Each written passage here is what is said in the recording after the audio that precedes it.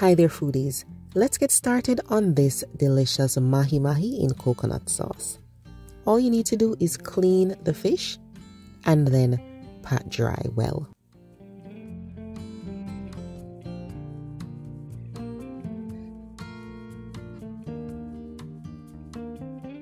When it comes to seasoning, work with what's in your cupboard, okay? As long as it's not something overpowering.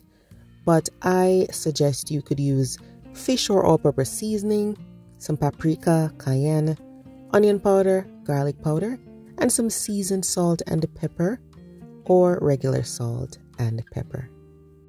Now, everybody's pantry and cupboard, might have different things. So if all you have is all-purpose seasoning, then you could even use that, okay? Just try not to use anything that's too overpowering, like jerk or, Creole seasoning. So just season all over. Now you want to put some oil in a cast iron pan or in a non-stick pan over medium-high heat. And we're going to cook the fillets for about 3.5 to 4.5 minutes on each side. So it really depends on how thick the fillet is. You can use a cooking oil of your choice. You could even use less oil if you prefer. You could actually grill the fish if you prefer, okay? Then add some butter to the pan. And we are going to be cooking up some onion and garlic.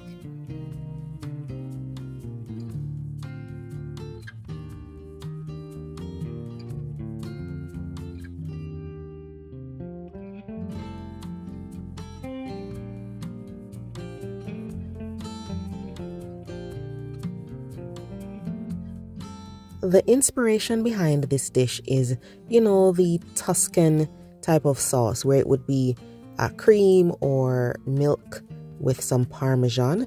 But this time I am doing coconut cream. You can use coconut milk. Just try to find one that's not light. You want that full fat coconut milk or cream. And if it's not thick enough, you can always add a slurry to thicken it up if you need to. When it comes to seasoning this, you want to add all those seasonings that you put on the fish. Just do it to taste. So add a little bit, taste it, allow the coconut cream or milk to simmer.